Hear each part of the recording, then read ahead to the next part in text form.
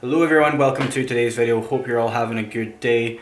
Doing something different today. This is going to be a sort of vlog-esque video, I guess. So I've recently just finished my new video room. You've seen it in the past few videos. I've painted it and put up some sound absorbing foam panels on the walls. So it now looks and sounds exactly how I want it to. I'm sure I'll make a few small adjustments over the years, but right now I'm really happy with it. And I've just finished shooting 4 videos for my new Udemy course. So everything's still set up. I thought I'd go and show you guys what the room looks like when I'm filming a YouTube lesson or a gear demo, anything like that. So let's go and take a look. Okay, so here we are. So over here we just have this big IKEA shelf unit on the top.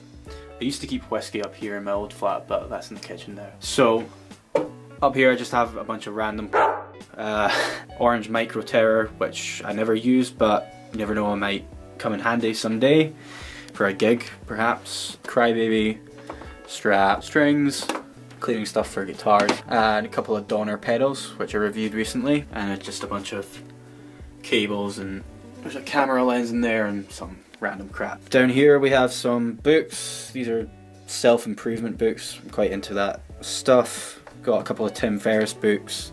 4 Hour Work Week, great book if you hate your job and want to do something else. Recommend this. Or if you're self-employed and want to know how to do it better, read that book. Also got Tools of Titans by Tim Ferriss as well, and a bunch of other stuff that I'm gonna have to read soon. More random stuff by my part. 57. Then over here, some, you know, rocker biographies, a couple of fiction books, some Stephen King stuff. Down here we have all my guitar books, the Jazz Theory book, Mode stuff, Guthrie Gowan's books, some Frank Gambale's books, some Hal Leonard stuff, Joseph Alexander, Modern Method for Guitar, Ted Green, music business book, and these are just some things I used when I studied music at uni. Down here we have some Blu-rays, which I'll probably never use again in my life, but I just like having a little collection of things like that. Also just have this light, which is foot switchable. Let's stick that on a pedal board someday. Not really. Now the good stuff, guitar rack. I think this rack holds about 4 to 5 guitars. You could probably fit one over there as well. It's made by K&M, very sturdy. I like it because the rubber doesn't affect guitars with nitrocellulose finishes like this Les Paul and the Strat. So over here we have the Custom Shop Strat, my latest acquisition. Been using it in a lot of videos recently. Love this guitar. Then we have the Les Paul, which is heavy, and I've been using this, or I've had it for about 6 years now, I think. So, yep, another good instrument indeed. And then over here we have my telly. So this is a Fender American Special, and this guitar has been through the war. I've only had it for a few years, but I used it on pretty much every gig I ever did last year. So it's not badly beaten up, but it's had some stage time for sure. Then last we have this Taylor GS Mini, which I hardly ever play. I was actually lending it to a friend for a while, and I've got it back now, and I think I'm gonna sell it soon because whilst it is a good little acoustic, I want a larger acoustic and something with a pickup. This doesn't have a pickup, and I hardly ever play acoustics. It's only really when I have to do it for a gig, so I want a better one that's you know, ready to go, I guess. Then over in the desk area, this is just a, you know, cheap IKEA desk. I would like to get a proper studio desk because I'm jealous of all these other, you know, YouTubers that have got really nice desks with like rack bays in them, so I could stick the Axe effects in there or something. But yeah, this desk works fine for now. 2 monitors, Yamaha HS5s. These are going into, and these are turtles that I got in Nigeria as well. These are going into my Axe Effects 2, my Fractal Audio. I know they just released the Axe Effects 3, but I'm kind of skeptical. I don't know how it can sound much better than this. Anyway, yeah, this is my preamp. So it basically just has a bunch of amp emulations and pedals and speakers and all sorts of good stuff. This acts as a USB interface, so take a USB cable out of this, which is here. This plugs into my MacBook. I'm running Logic Pro, so that's what I use to record with. Really, I'm just recording guitar tracks and then my voice as well.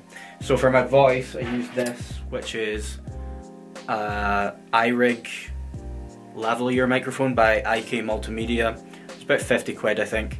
That plugs into my phone, so then I take the file from the phone and upload it to Dropbox, download it and drop it into Logic, and then add some EQ and compression and stuff to that.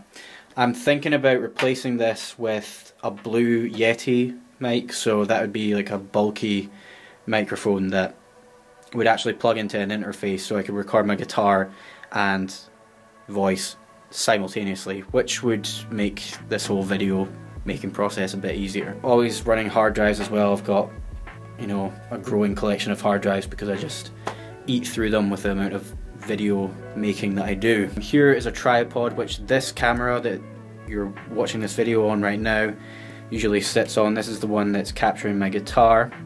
So this camera, don't have a mirror in here unfortunately, but this camera is a Sony RX100 Mark III.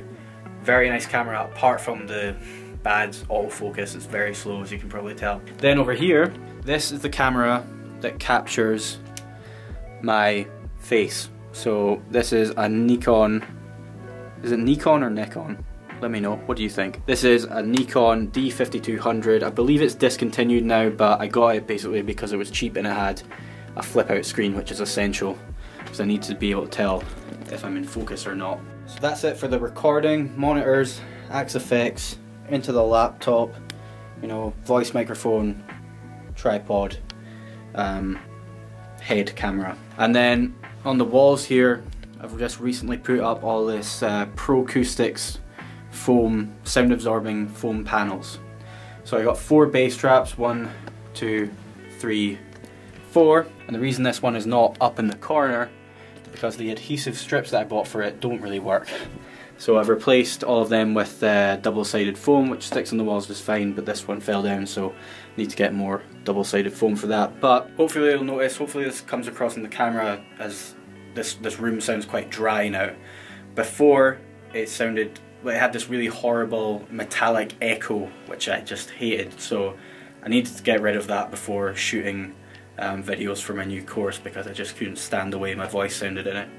So I think these foam panels have done the job though. They have definitely made an improvement. And then over here at the window I have this sound absorbing blanket which I had to hang up because this window faces onto quite a busy street in Edinburgh, and the cars going by, all the traffic kind of gets picked up on my voice mic, and I had to stop that because it was annoying. So basically mounted these 4 hooks up here for it to hang on, and I got this from Vocal Booths to Go. So this was about 40-50 quid, and it doesn't totally mute the sound because there is a gap between it and the window, but it does do a significant job of dampening the noise, which is great. So I'm really glad I got this, and the foam room sounds a lot better now. And then apart from that, I think that's pretty much it. I have these sort of cheapish softbox lights, which I believe were a gift. I think they were bought from Amazon. They're fine, they're really bright. The stands are a bit cheap. This one actually broke, but they do the job. They're very bright and they light up the room just fine for what I need. So that's basically it. This is my new room. I hope you guys like the look of it. I think it looks a lot better than it did when the walls were white. They were white when I moved in, but you know, I needed some contrast between my very white Scottish skin and the white background, so I'm glad I went for the dark blue. And yeah, I love the way it sounds now. There's way less sort of nasty metallic echo going on in this room now, so really glad I got these foam panels. And yeah, this is it. This is where I'm going to be filming my videos for a long time now. I just started my second Udemy course recently, filmed about half an hour's worth of content today in this room, and hopefully it looks and sounds good. And this is where I'm going to be doing all of the YouTube lessons, gear demos, Instagram stuff, all of that is going to happen in this room, so I hope you guys like it. thanks for watching this video, guys. I hope you enjoyed it. Let me know if you'd like to see more vlog style content on this channel in the future. Someone just recently commented saying that they would like to see that on this channel, and it is something I've been thinking about doing for a while, because at the minute all I really do is guitar lessons and gear demos. I'd like for you guys to see a bit more of what I actually do on a day-to-day basis, and you know, what my life is like. So if you'd be interested in that, leave a comment below and let me know. And I might actually do a vlog next week, because I've got quite a cool gig coming up with my friend Annie Booth. She got invited to do BBC Key sessions, which gets broadcast on TV and radio, so I'm going to be going through to Glasgow next week to do that, so I might take my camera along with me. Let me know if you'd be interested in seeing a vlog about that. Anyway, I'm going to leave you with that. Thanks so much for watching, guys, and I'll see you very soon. Bye.